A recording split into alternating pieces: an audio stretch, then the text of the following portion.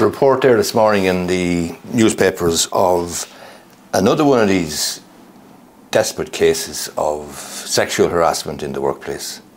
In this particular case, a worker, a young woman, 19 years of age, was working, or 18 or 19 years of age, in a job in a Domino's pizza restaurant, was sexually harassed mercilessly and has been awarded €19,000 for the harassment. She endured repeated sexual harassment from her colleagues in her first job out of school at a Domino's pizza shop. She was propositioned for sex, she was told to do an OnlyFans page, and she was handed a name badge with a picture of breasts on it. So sexualizing, the young woman in her first job out of school, it must have been an appalling experience for her. And obviously the likes of this sexual harassment, unfortunately, from time to time, is something that women have to experience, and it is desperate. In this particular case, there's something particularly feral about the description that the young woman gave in evidence, because she said, quote, they would actually howl at women as they passed by on the street. She said of the pizza cooks at the store in a Dublin suburb. She said she felt completely sexualised, like every move that I made was sexualised, and who could blame her? She wouldn't talk to her mother about it because it was too gross, she felt. She'd leave for work. The mother thought she was safe there.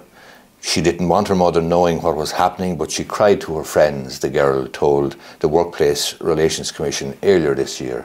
And her name is Jasmine Olaru. So she's the brave young woman who brought this case and has been rewarded with an award of €19,000. But I think more importantly, the reward for her is being able to stand up to this nonsense and get herself some justice. She was 18, she was still at secondary school when she started work at the shop counter in February 2022, she told the WRC, and this was her first ever job. So imagine you having a younger sister or a daughter, for example, going to their first job straight out of school, and this sort of nonsense happened. The owner of the pizza shop, Remo Foods Limited, has been ordered to pay $16,000 to Miss Olaru for sexual harassment and victimisation in breach of the Employment Equality Act 1998, and she's also won €3,000 for a breach of the Organisation of Working Time Act. And Remo Foods, the employer, is a franchisee which runs 23 Domino's Pizzas branches in the Republic and has been ordered by the WRC to review the effectiveness of its anti-sexual harassment policies and training in the wake of the findings.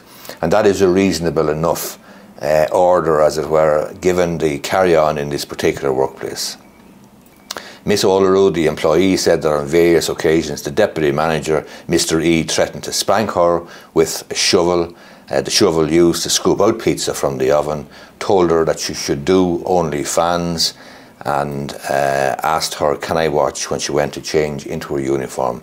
Imagine having Mr. E, her deputy manager, as your employer or your supervisor or your line manager. What would you do?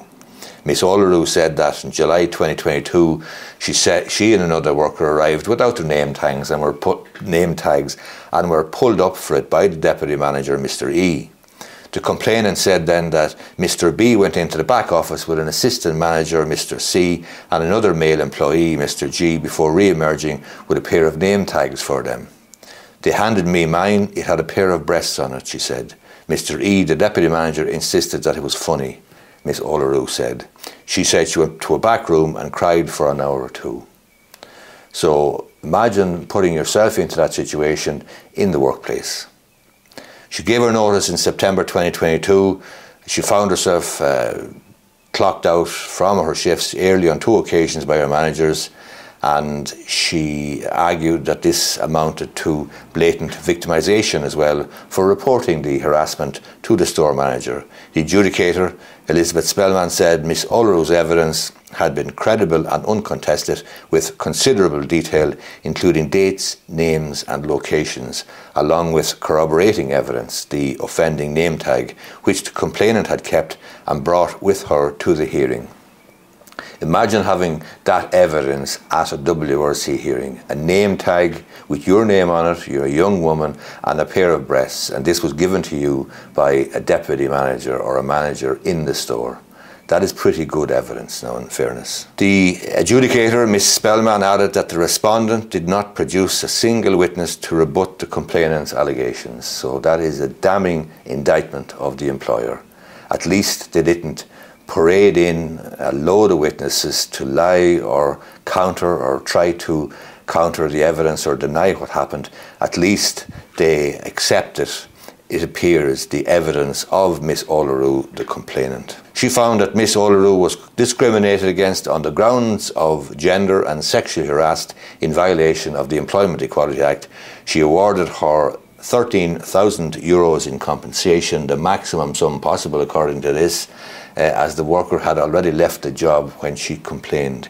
She awarded a further $3,000 for victimisation. The total was $19,000. I think that reference to $13,000 there in the Irish Times is a typo, because earlier on it says that she was awarded $16,000 and $3,000 for the organisation of working time breach. In any case, the brave young woman was awarded €19,000 and more luck to her.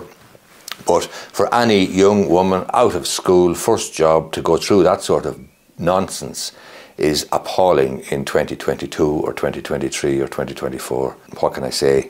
If you liked the video, give it a thumbs up down below. Thank you very much.